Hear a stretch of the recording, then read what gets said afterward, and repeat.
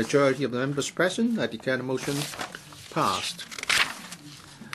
Council now resumes. Third reading, Mandatory Provident Fund Schemes Amendment Bill 2014. Secretary for Financial Services and the Treasury. President, the Mandatory Provident Fund Schemes Amendment Bill 2014 has passed through the committee stage with amendments. I move that this bill be read the third time and do pass. I now propose the question to you, and that is that the Mandatory Provident Fund Schemes Amendment Bill 2014 be read the third time and do pass. Does any member wish to speak? I now put the question to you as stated. Will those in favour please raise their hands? Those against please raise their hands. I think the question is agreed by a majority of the members present.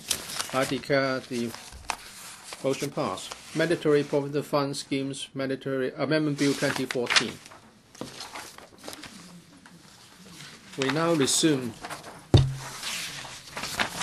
the second reading of the